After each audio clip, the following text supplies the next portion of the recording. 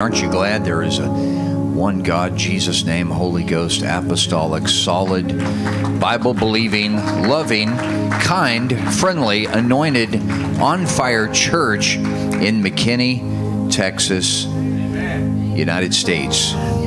A place where souls can come and find hope and deliverance and grace in time of need. In this hour, people are hungry for something real. And the real, true presence of God is here. I've enjoyed worshiping Him with you. And I want to direct your attention to 1 Timothy chapter 6 and verse 12. I like your format. Appreciate my wonderful, beautiful, wise Proverbs 31 wife being with me, Sister Treadwell. And I'm a blessed man. I'm a blessed man. And my mom and dad in California just celebrated 60 years of being married. And I thought, well, we're halfway there. We're halfway there. A little more than halfway. Yeah. So it's like, hey, she's put up with me. I'm a hard guy to live with, I'll just be honest with you. And she's put up with me. So I try to stay away from cliches, but she is the better half. So if you don't understand my message, just she'll interpret for you what I said, because she's an interpreter. So 1 Timothy chapter 6 and verse 12, fight the good fight of faith. I'm concerned that we've forgotten how to fight. You got to fight. Not with these, but spiritually. Lay hold on eternal life, whereunto thou art, or are, also called.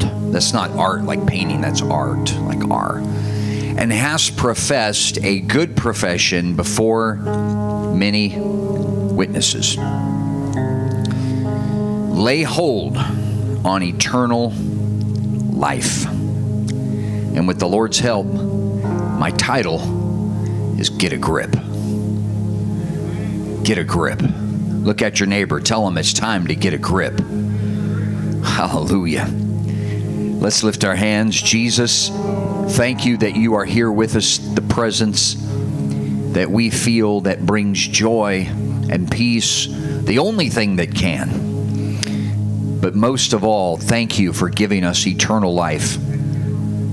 Thank you for writing our names in the Lamb's Book of Life. And for anyone here today that is not yet at that place, may your grace draw them to that special place just like you drew us.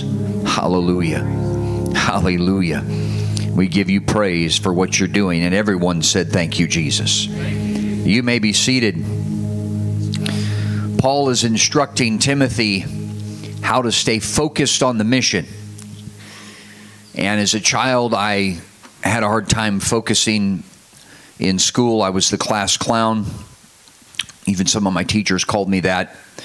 Had a lot of fun, but didn't get very good grades until I got the Holy Ghost. True story. My grades went from C's and D's to A's and B's after I got the Holy Ghost. But it took me a while to find my groove in life.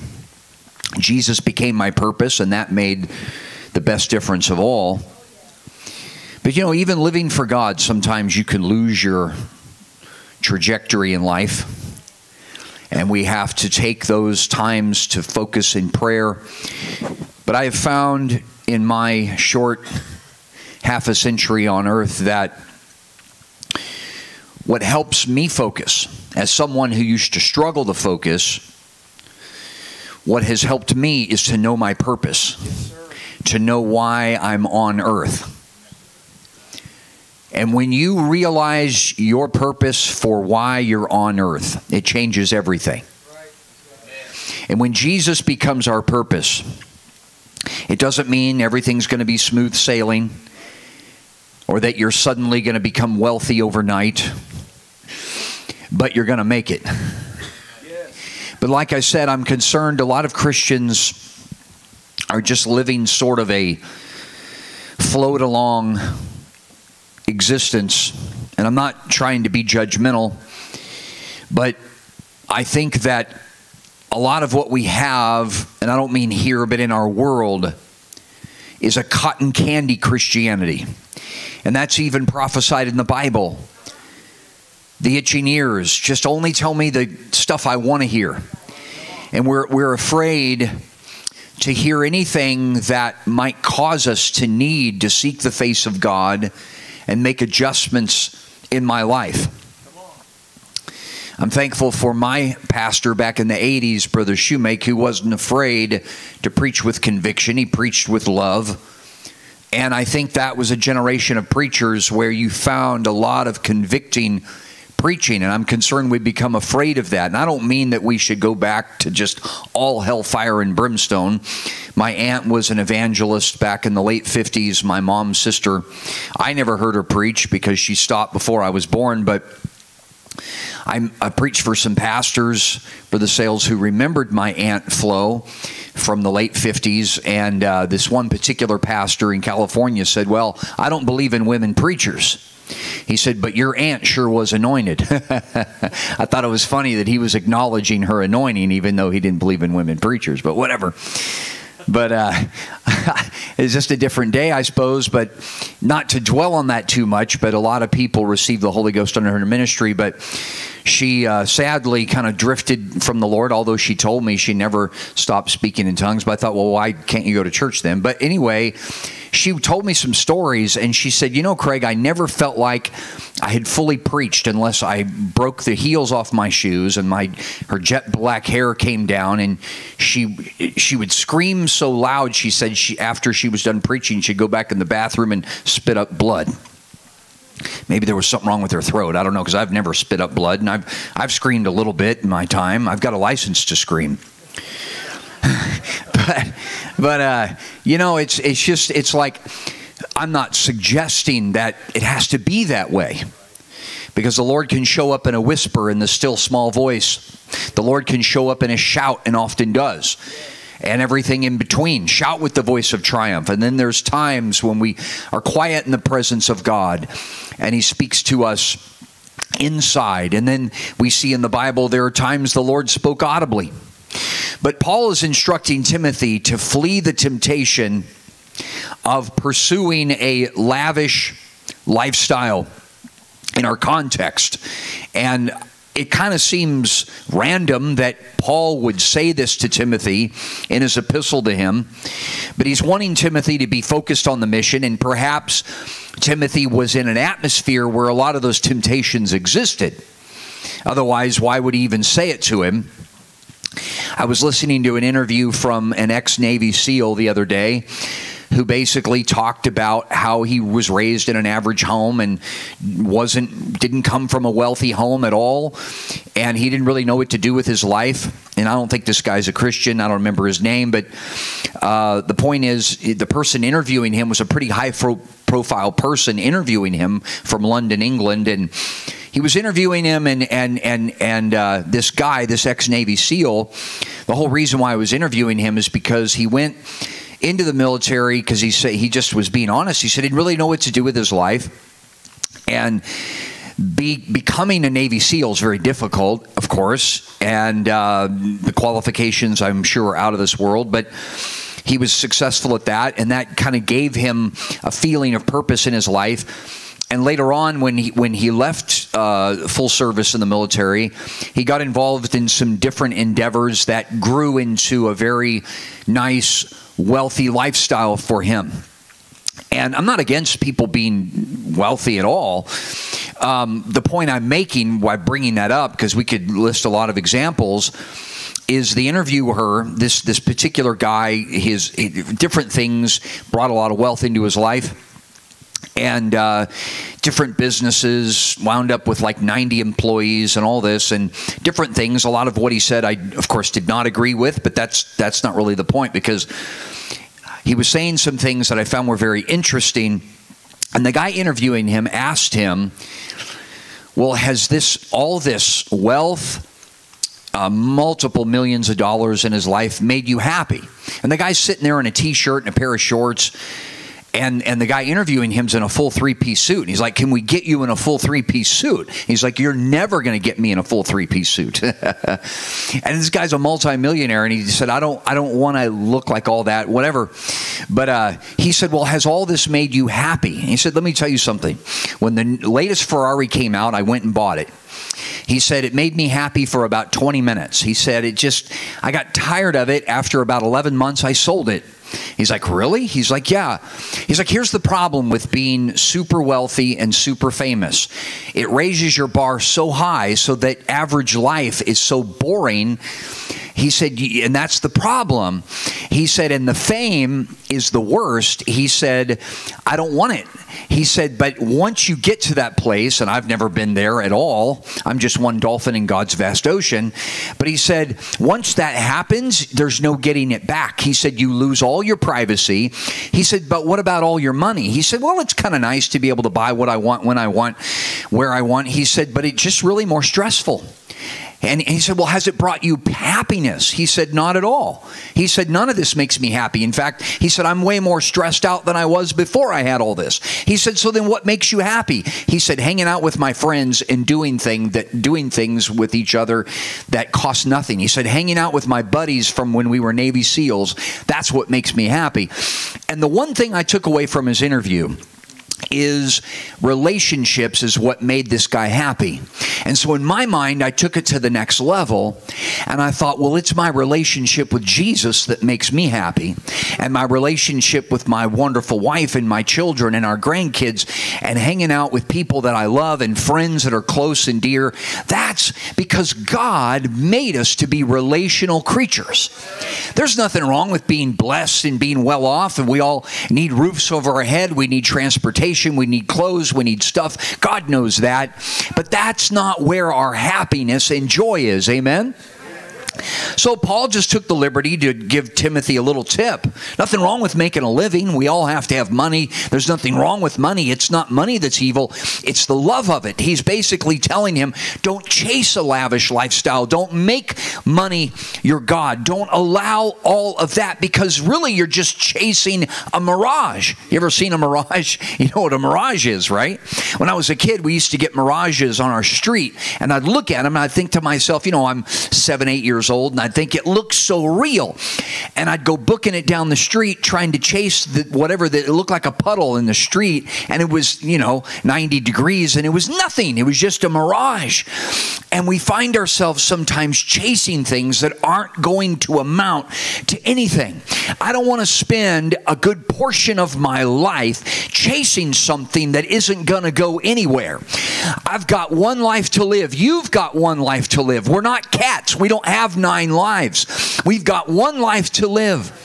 But I see people, I've known people, and I'm sure so have you, that act like they're immortal. They do things. It seems like they think that if something happens and they die in the moment of chasing whatever pleasure they think it's going to give them, maybe it's drugs or something, and, well, okay, no big deal, because I'll just come back as somebody else. And you think I'm being crazy, but some people believe that kind of stuff. But instead, Paul told Timothy, now he's talking to a pastor that he's training, but this applies to all of us. Pursue things that have eternal value, and follow after righteousness, godliness, faith, love, patience, meekness. Without an eternal revelation, most people would compare those two realms of all the whatever the world has to offer and what God has to offer, as though we are getting the shorter end of the stick. Have you ever had that happen? Have you ever had anybody mock your Christianity? Or maybe they weren't outright mocking you, but they just kind of cocked their head and like, you know, really, I don't know that I want to live that way. I don't know that that really is, I don't know that I want to give up all of whatever they think they would have to give up. Of course, you and I know know that we did not get the short end of the stick because we have an eternal revelation. We have an understanding that this life is only the earnest of our inheritance, which is the down payment. In other words, this is just the crumbs that fall from the master's table. And yes, living for God, we know, because we have experienced it and do experience it, is the best way to live. How many of you know you have to experience Jesus to understand how amazing he is? It's not enough to just look at something from a distance. You know, people might pass a church driving down the highway and think, oh, all that religious stuff, it just seems, it doesn't seem real. It's not real in your life until you experience Jesus for yourself, right? And so we know that we're living the way God wants us to live in the Christian life, the Spirit-filled life. And that doesn't mean we always do what we should do.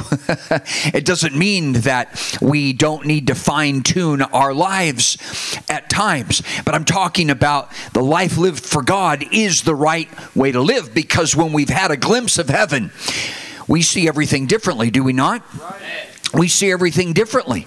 That's what happened to me. And I would assume that's the testimony most people have when they are born again of the water and of the Spirit.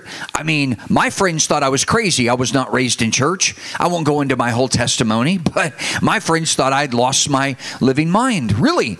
I mean, I was only 15, had some cool friends, had a good life, good parents, amazing parents, worked hard, provided a good life for us.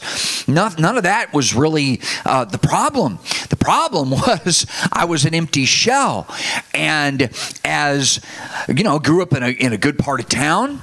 And if you just looked at me on the outside, you might think, well, Craig seems okay, except I was an empty shell.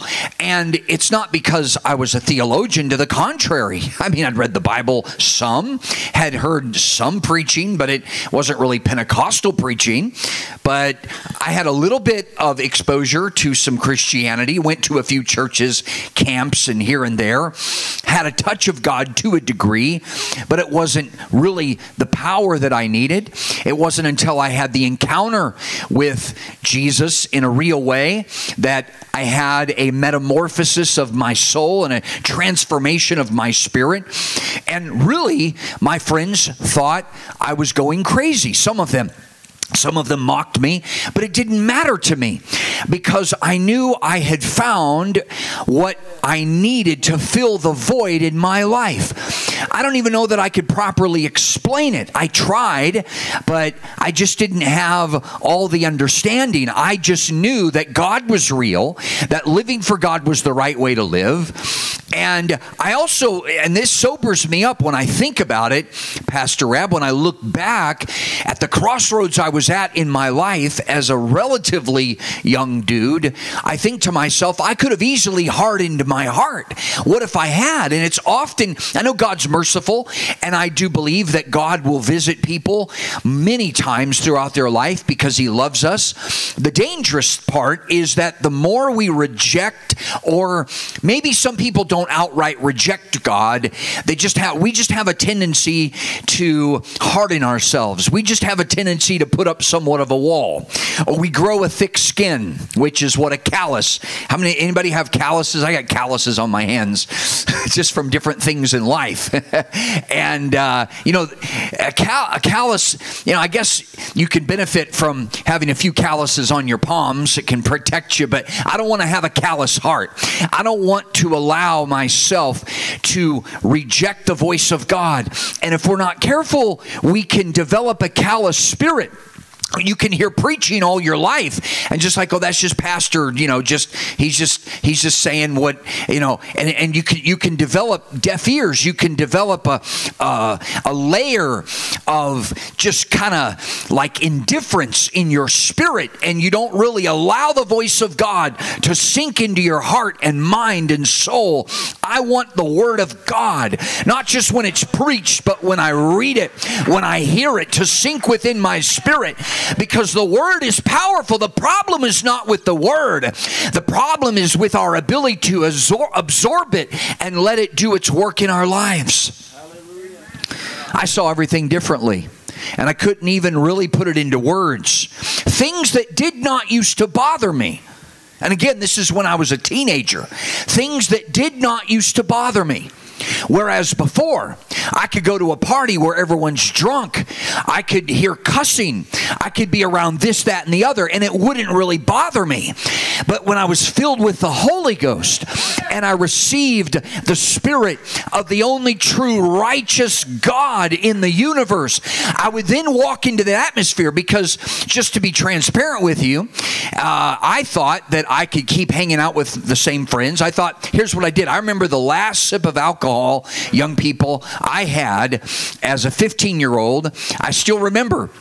I have a video clip in my head of the last sip of alcohol. I haven't had any since 1986. I mean, I've had a little NyQuil a couple times, but I haven't had any intoxicating beverage. And I'm not bragging. It doesn't make me better than anybody else. I'm saying, here was my rationale. I thought, well, I'll still go with them to these parties. Early 80s was insane. We had these wild, it was crazy. Brought home by police and all this kind of stuff. And so I remember the last sip of alcohol I had, but I thought I'll keep going with, because I have some really cool friends. They were the most popular guys in our whole campus, and 2,000 or 3,000 people on our high school campus. So I thought, you know, I'll just keep hanging out with them. I just won't drink. And they didn't know what was wrong with me. They're like, "What's wrong with you?" And I'm like, "Nothing. I'm fine. But I'm a Christian now." Well, what do you mean you're a Christian now? Don't you like us? Well, of course I like you guys, but I love Jesus more. And so they, you know, it just didn't work. And it just didn't work. So finally they'd pull up in my driveway and honk Friday night. "Come on, Craig, get in the car with us," because I didn't have my driver's license. And I thought, just, you know, hey, I invited him to church with me, and it's like, you can't stay on that fence. You got to make a decision that I'm going all the way with Jesus. And so that's what I did. Because trying to ride the fence is misery. And the point Paul was trying to get through to Timothy is, you've got to know who you are, you've got to know where you stand, and you've got to get a grip on eternal life. You've got to get a grip on eternal life. And I know in our culture it kind of became a cliche decades ago, but Paul's really telling him, because if you don't have a grip on that one thing, and I don't know who God's talking to here today. You know, I mean, God may be talking to some of our young people. He may be talking to some of us who are somewhere in the middle. He may be, I mean, it doesn't matter how old you are. If you don't have a grip on eternal life, nothing else is going to work. Can I hear a witness? That's why he said, fight the good fight of faith. I'm going to be honest with you. I had to fight for this. I don't mean physically, but I had to fight spiritually, emotionally, intellectually. I had to fight for this because it wasn't handed to me. I was not raised in church. And again, wonderful parents that I love, and they know I tell this. They know it's part of my testimony. But they didn't quite understand. They had a Pentecostal background way before I was born, back in the 50s. And God's restored some of that and refilled them with the Holy Ghost. But at the time, they didn't quite understand why I couldn't just go to the large non-denominational church down the street that had, you know, 4,000 or 5,000 people and amazing camps. And they were good people. Don't get me wrong. A lot of good things they were doing. I went to some of their camps. And a lot of amazing programs, a lot of wonderful people. A lot of them were my friends that I went to school with. So I'm not blasting them. But I literally heard the pastor, who was a good teacher, I think it was a doctor, good teacher on a lot of subjects, but I literally heard him in the pulpit because some of the people were getting the Holy Ghost in prayer meetings at this large non-denom church. And some of them saw it in the book of Acts. And some of them were speaking in tongues in these prayer meetings. And I think he didn't know what to do with it. And I was just like, 14 years old at the time, and I heard him stand in the pulpit and denounce it. And of course, I'm like, what, how? I mean, I didn't have the understanding then that I have now. So, I'm not going to try to go up and correct the pastor, but I just in my own mind, I didn't know the Pentecostal glossary or anything, but just in my own mind, I saw it in the Bible. And I thought, if I see it in the Bible, how could somebody who has a doctorate in theology not see this?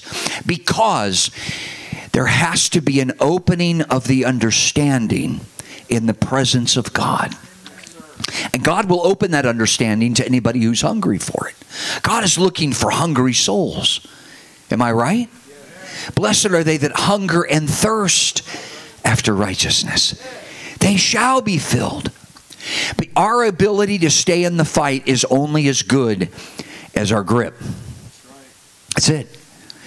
If you can't grip this, something else will grip you. It takes a decision, a determination to stay in the fight. Because you can be in the most amazing presence of God last night, last week, and what hits you between the eyes the next day or unexpectedly. How many of you know some of the worst trials hit us when we least expect it? There are things in this life, I don't care what pedigree you come from, that can shake you to the core of your faith and cause you to question your walk with God, and sometimes even God himself. And we've all been there. We've all got the t-shirt, the coffee mug, and the magnet that goes on the fridge. We've all had experiences. What tries to destroy you will make you stronger if you don't quit. But you've got to be like that frog who's about to be swallowed by the pelican, and he reaches around and grabs the throat of the pelican and chokes it out. Too many people quit too easily. Satan is looking for people who will quit when the heat is on. It's not the easy journey that makes us stronger. No pain. No gain. You see, the muscles and the tendons and the ligaments and the deltoids and the lats and the biceps and the triceps and the forearms, individual muscle groups can be strong. But your ability to grip is a combination of all those systems working together. And if you've ever injured a particular muscle, you know how debilitating it can be. I remember when I injured both of my shoulders, and I didn't even know why. I don't know if it was from my Little League pitching days or just what, and calcium deposits showed up later. I have no idea because I couldn't think of any particular thing. I've torn muscles before, and it's no fun. I tore a muscle that swelled around my sciatic nerve and felt like someone was sawing my leg off. And Sister Treadwell said, I will never drive the trailer in the 90s. And I said, we can't get from Upper Maryland to Baltimore unless you drive this thing because I'm in so much pain. And she remembers I was screaming. I was in so much pain. Felt like someone was literally sawing off my leg. You don't ever want sciatic pain, trust me. It's the worst. And so we've all been in pain. We could all talk about the pain that we've been in. But you're a stronger person. I'm a stronger person, not because of the easy times. And trust me, I don't invite pain. I don't want pain. I don't know of anybody who likes pain. I remember one time I was in the car with some friends. Again, this is BC. And some dude in the neighborhood that went to a different high school had a reputation of being, super tough. And you don't mess with this guy, Mike. Nobody messes with Mike. And I'm in this car with 3 or 4 of my friends, and we saw him. And someone said, get up on his bumper. And we're like, are you insane? That's Mike. No one messes with Mike. And we got up pretty close. We didn't ride his bumper, but we got pretty close. Close enough. I'm in the back seat. And Mike had a bumper sticker. It said, I heart pain. And And I thought, you liar. Nobody likes pain. But it's an image. You see, Satan wants us to think that he likes pain. Satan wants us to think. Now, I do believe Satan enjoys inflicting pain on the human race and on God's people. But how many of you know there's coming a day when Satan's going to be cast into the lake of fire, and then we'll see how much pain he likes. But nobody in their right mind likes pain, unless you're some sort of psychopath. But see, the enemy plays tricks with our mind. And he wants us to think that we can't make it, but we have news for the enemy. God's already given us a promise. They that endure to the end, the same shall be saved. I haven't come through my tests and trials and difficulties because I'm so great, or because I'm so smart, or because I'm just, extra special. No, but by the grace of God, because I learned a long time ago, not because I'm so intellectual, but when trials come, I know where to go. I know to run to the cross. I know to go to my Father who has the ability, who's already given us the victory. So I prophesy to someone here today who's going through a difficult time. You already have victory. You've just got to lay hold on eternal life. You've just got to get a grip on it. The victory's already there. Jesus already provided it. If you're waiting for God to do some next big humongous thing, he's already done it. For we have not an high priest who cannot be touched with the feeling of our infirmities. You see, that word feeling there is singular. There's no S on the end of it. There's a distinct feeling of being forsaken in the midst of your trial, in the midst of your challenge. And Jesus felt it on the cross. Remember, Father, why have you forsaken me? He wasn't really forsaken. It was the flesh of God talking to the Spirit of God. He had to be totally emptied out of everything to give us full and complete victory before he gave up the ghost and drew his final breath on that cross. There were multiple victories that Jesus won for us on the cross. And there have been times in my life, even as a oneness preacher, that I've gone through periods of depression and anxiety, which the two are closely linked. I don't have that so much anymore. The Lord's given me healing in multiple ways, and it was nothing severe. But I'm saying that sometimes people look at people in the ministry and they think, oh, well, it was just all handed to them and they've had it all easy. To the contrary. To the contrary. But any child of God, because there's no greater position in the kingdom of God than to be called a child of Jesus Christ. Which I love that, because that removes all the hierarchy. And yeah, there's the fivefold ministry and there's all of that, but it's not I above you. It's we together as a team. This is a team effort.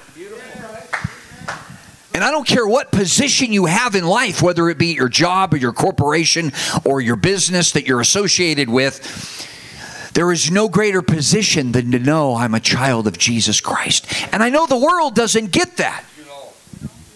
But you can be raised around this, and that's a good thing. How many of you know that's the will of God for us to raise our kids in this? That's God's plan. Thank God for our Sunday school teachers who work so hard behind the scenes and teach our children. But we got, as parents and grandparents, we got to step up to the plate and teach our kids too. And don't just leave it all up to them. But you can be raised around the church as much as that's God's plan all your life. But at some point, you've got to decide for yourself, I'm going to get a grip on this. And it is a conscious decision. You see, God's already done it all. But if you don't decide, I'm going to let what God did transform my life, it's not going to do you really any good. How many people will be lost for eternity because they didn't make that point of decision? And that's why sometimes I have sobering moments to this day where I think to myself, what if I hardened my heart? When God was dealing with me in 1986 as a 15-year-old, wandering, trying to find my reason for being on this earth, what if I did not hear the still small voice of God? What if I rejected it? What if I had listened to my friends, young people, and just said, well, you know, you're right. Being a Christian's not cool. Being a Christian is not cool, which is a lie from the devil. It's not true. You can be a Christian and be cool. Hallelujah. You don't have to take a vow of nerdism. You know, really. But your relationship with Jesus has to triumph over your desire to be cool. Or whatever else you want to be. And in vogue and all this kind of stuff. Nothing wrong with having style. Nothing wrong with wanting to, you know, reasonably fit in with your friends. But not at the expense of your relationship with the Lord. But you've got to make a decision for yourself. Because your friends aren't going to get you to heaven. Your ancestry is not going to get you to heaven. I thank God for people that prayed for me. And I'm sure you thank God for people that prayed for you and do pray for you. But at the end of the day, we got to pray for ourselves. And that's not a selfish thing. What I mean is seek the face of God for ourselves. I don't just mean ask. I mean praise. And then worship on top of that. But you've got to get a grip on eternal life first, or you're just going to wander the rest of your life and never find your purpose, and you're going to come to the end and it's just going to go by like that. The Bible says our lives are but as a vapor that appears for a little time. The good news, it's a choice. And there's no devil in hell that can prevent you from making that choice.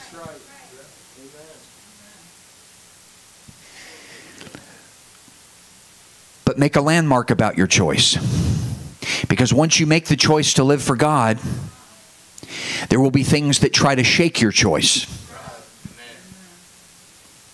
I heard a preacher one time say, and my wife might help me out here. What was the dude, when I was in my right mind? Remember that one? Say it. Yeah, something like that. So in other words, what his title was, later on, when things tried to shake his choice, he remembered he made the right choice when he was in his right mind. Because there will be things that will try to get you out of your right mind. I'm talking even as a child of God. You're not crazy. You haven't lost your mind. But sometimes you got to look at yourself in the mirror and remind yourself, remember the decision I made to live for God was the right decision. Yes, sir. Yes, sir. What do you think Job had to say to himself? I mean, he talked to God. Don't you think Job at some point thought he might be losing his mind? I've never been tried like Job.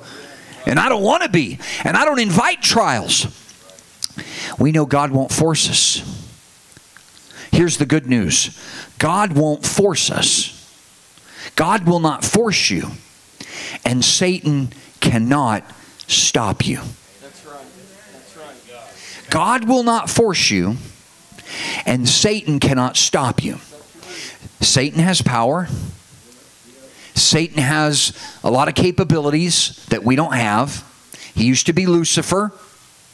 And so as one of God's top right archangels or whatever he was, some have called him the music minister of heaven. I'm sure he was a lot of stuff. And for an unspecified amount of time, Satan, Lucifer, learned how, have you ever noticed? Because Lucifer understood how God works, when he rejected God and rebelled against God, most, if not all, of what Satan does is a direct counterfeit of what God does. And we could take that in a lot of directions, but it's so true. That is why so much of what Satan does initially is tempting, because he knows how we are wired. So he will tempt us in areas that appeal to us. Otherwise, it's not a temptation. I mean, if you stick a head of broccoli in front of me, I know it's good for me. I know broccoli fights cancer, but I'm not really tempted by it. Now, if you get a half gallon of, Brahms ice cream, then I might be tempted. Nothing wrong with ice cream, but I'm just saying, Satan knows what to bring to us to tempt us. And all the men said, yeah, I get it. But it all comes down to you, no matter who you are, making up in your own mind that you're tired of half in, half out. I know this. That's a recipe for misery. Half in, half out. You got to be done with that. I may not be the smartest guy on the planet, but I am somewhat of an extremist in the sense that when I do something, I go all in. I was that way in sports as a kid, and I'm that way with a lot of stuff.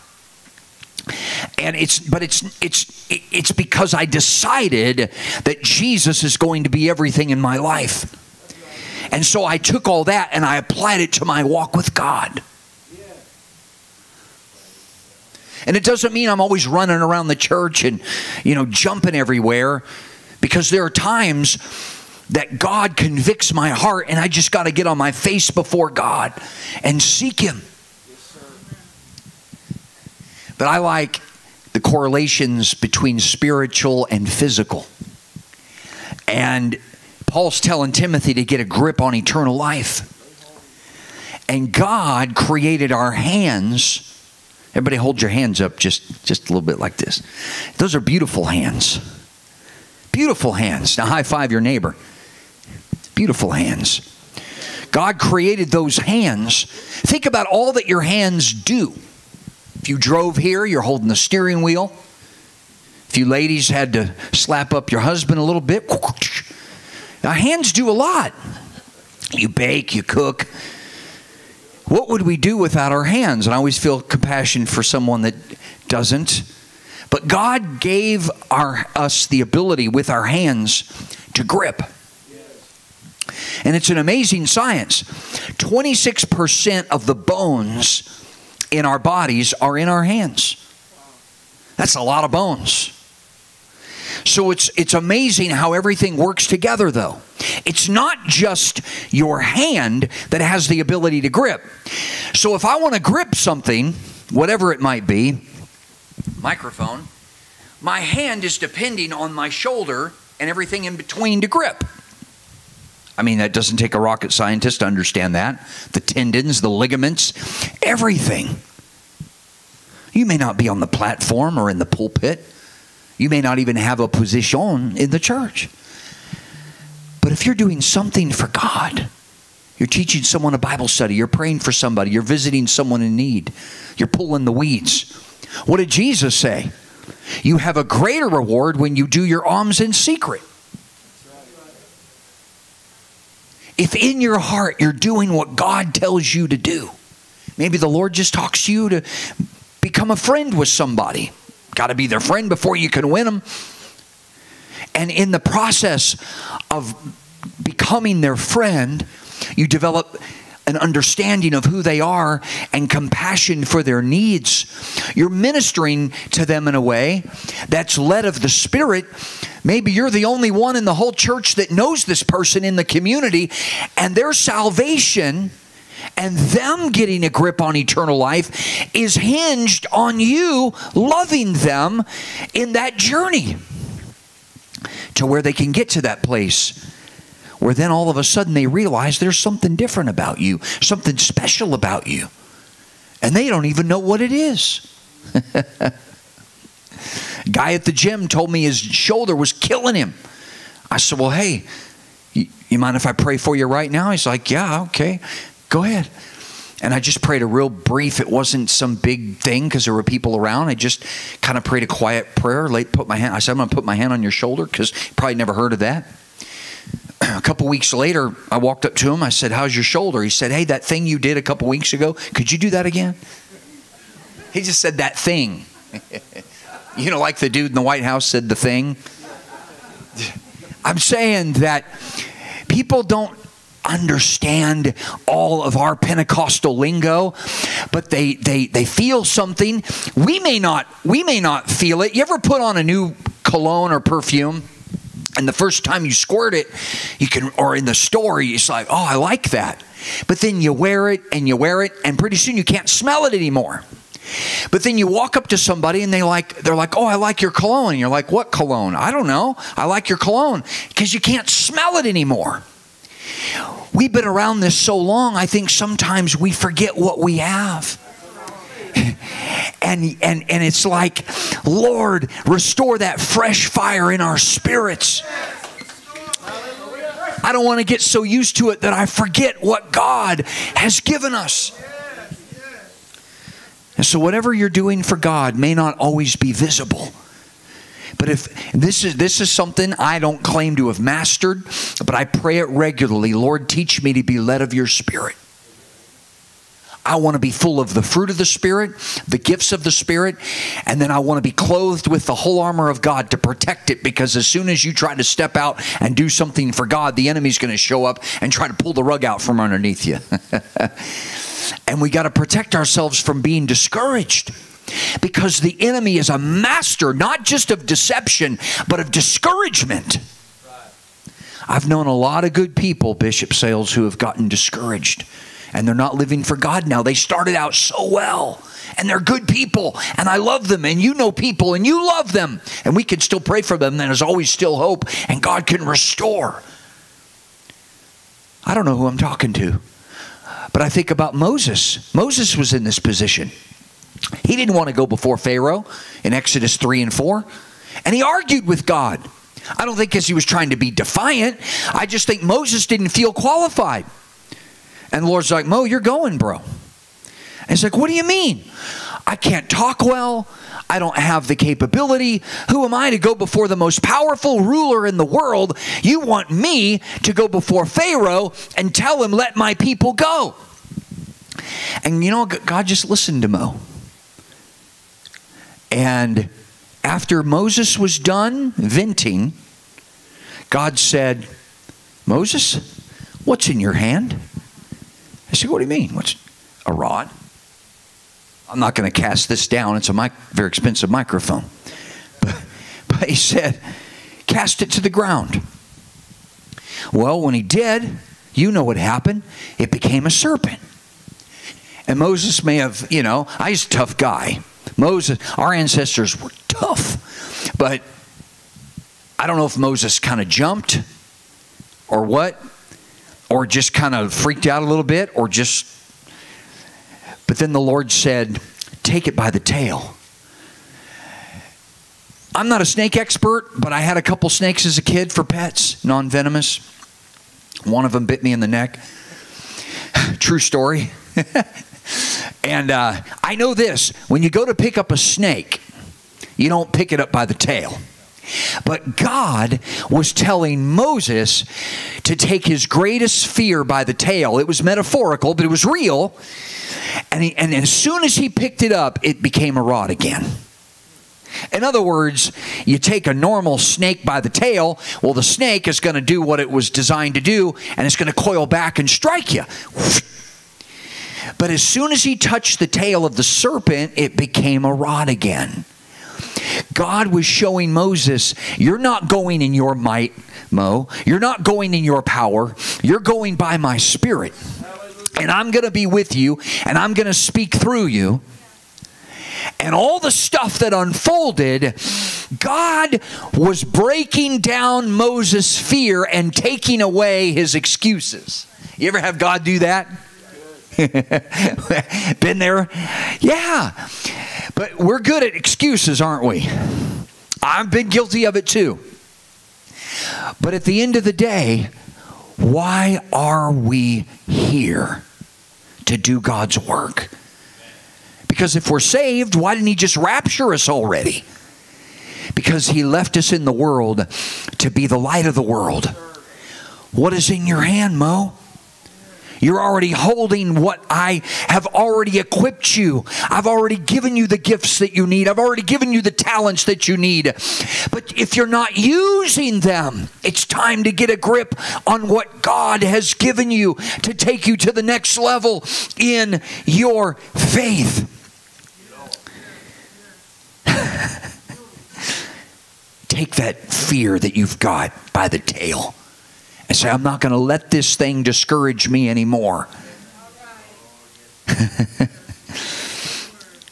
I think about climbers. I've never been a rock climber. I like to walk along the top of cliffs overlooking the ocean, but I've never been a rock climber. Don't really want to be, but I've watched documentaries of free climbers. People who climb cliffs, mountains without any ropes or harnesses. And you may be aware already, there's a dude by the name of Alex Honnold. Yeah. Thank you for saying his name, because I think I was mispronouncing his name. 2008, he became the first free climber to free solo the infamous Half Dome in Yosemite National Park. And he later did a TED Talk. You realize Half Dome's elevation is 8,846 feet, almost 9,000 feet to the peak of Half Dome. And he climbed it without any ropes or harnesses. You imagine the kind of grip that Alex has?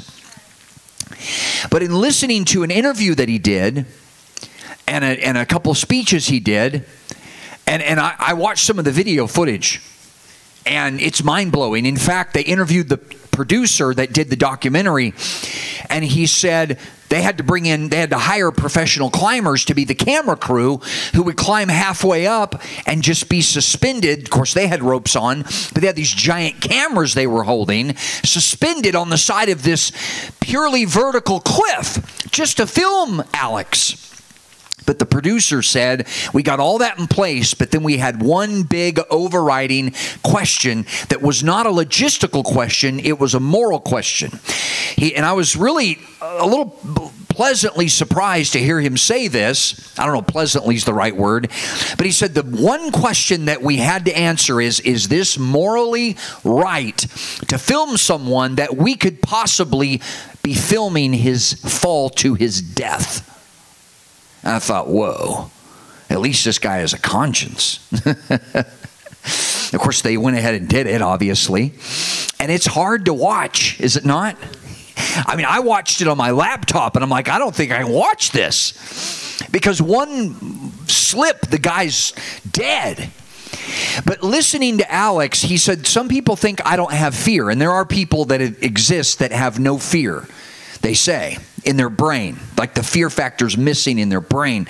And they do all this crazy Red Bull type stuff. But he said, no, I have fear. He said, the difference with me is my training.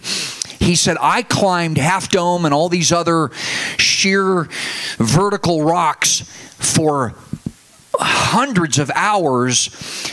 He said, I think he said he did Half Dome at least 50 times with ropes, with harnesses. And he said, I memorized every step. It took him 4 hours to climb Half Dome, almost 4 hours, like right up close to 4 hours. And he said, I memorized every step, where every crevice was, every move I was going to make. My brothers and sisters, in a sense, we're practicing for heaven. He said, so when the day came that the film crew came, I had to forget they were there.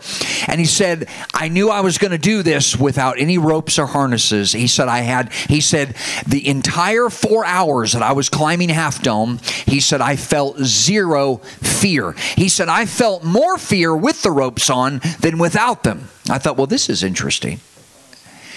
If we don't live for God with all of our heart, soul, mind, strength, and get a grip now, how do you think you're going to make it when the real trial comes? How do you think you're going to make it when you can't function in society, when they collapse the economy on purpose and all this other stuff that's coming? If you can't live for God when it's easy, I mean, really, let's be honest, we have it pretty easy right now compared to what's coming. But this cotton candy Christianity garbage is killing us. And I'm concerned that a lot of good Christians who are faithful to the house of God, and that's good, don't really have much of a prayer life. And I'm not singling anybody out. I'm not saying you. And I know there's times it's hard because of so many demands on our time, so many things pulling for our attention. I get it. I understand. But we can't afford to let ourselves be lukewarm in these last days. As the musicians come, I think of 1 Thessalonians chapter 5 and verse 18. And this has gotten me out of more situations than I can even count. He said, in everything give thanks. It's easy to give thanks in the victories. It's easy to give thanks when the bills are paid and no one's sick and there's peaceful relationships and everybody's happy with each other. But what about when the enemy comes at you like a flood?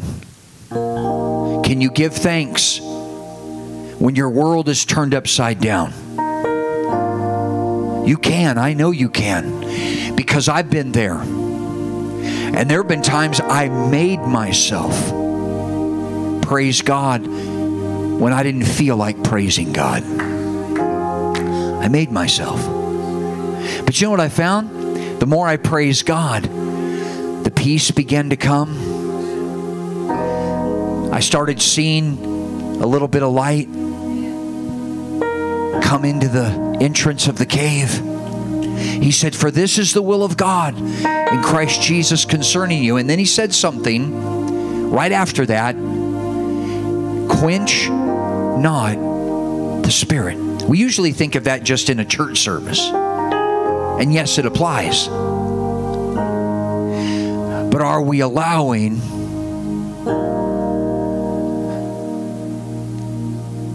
the pleasures of this life to quench the Spirit of God in our lives? I'm not against pleasure. I don't think God's against pleasure. I think God created good, pure pleasure. I think He wants us to enjoy life.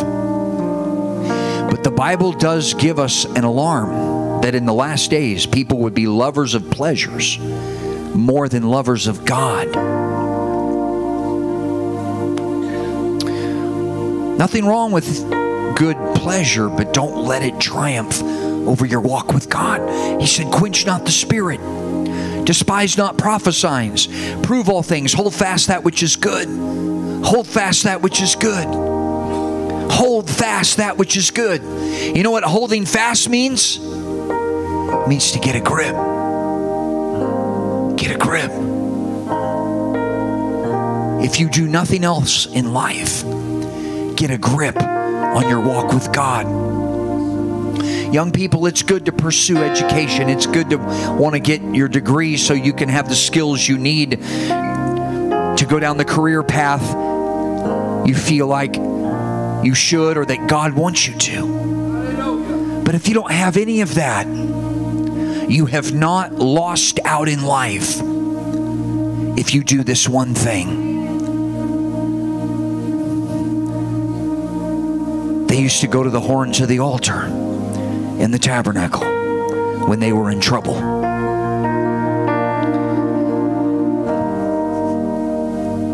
And there they would seek the face of God for His mercy. Sometimes it was their trouble that drove them to that place. I heard a preacher say one time, most people come to God in a time of crisis. We tend to feel ashamed when we're going through a crisis. But there's always light in the darkness. I feel the Holy Ghost reaching for someone today who's in a crisis in their life. And the enemy wants you to feel ashamed. The Lord says it's not your fault that you're going through a crisis. The Lord says it's not your fault that you're facing a challenge that was not of your making. The enemy's just trying to discourage you. The way to defeat the enemy is not to stand there and try to argue with him. It's not to get angry and turn away and say, well, this Christian life just isn't for me. You can either run away from your trouble, but it will only get worse. Or you can run to Calvary and say, God, I can't handle this problem on my own. I can't tackle this in my own strength. But Lord, I know you can.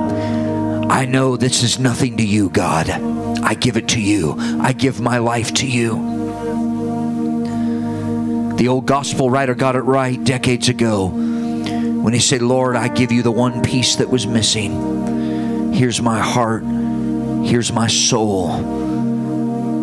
Here's something only you can hold. The Holy Ghost is reaching for somebody that the Lord is saying, I'm waiting for you to make the move. I'm waiting for you to give you your life, to give me your life. I'm not going to make you. I'm not going to twist your arm. I'm not going to force you. But I'm standing here with open arms of grace. The Spirit of God is reaching for some today. Can we lift our hands right now? Jesus. I feel the Holy Ghost is reaching for some young people right now. The Lord is talking to you. He wants to ask you, what's your life going to be in 30 years when you look back? It's going to be the result of decisions that you've made. But have you made this one decision? To lay hold on eternal life. Can we find a place to seek the face of Jesus? I don't care where it is. I don't care where it is. Can we find a place to seek God's face? If nothing else, I don't care if you're 20, 30, 50, 70. If you do nothing else, and you make a decision, I'm going to live for God. I'm going to get a grip on eternal life. You have been a success. If you do nothing else, are you hearing me? But determine, Jesus is going to be my everything. That is success. Spirit of the Lord is reaching. He's reaching. The everlasting arms of God are healing someone from the inside out.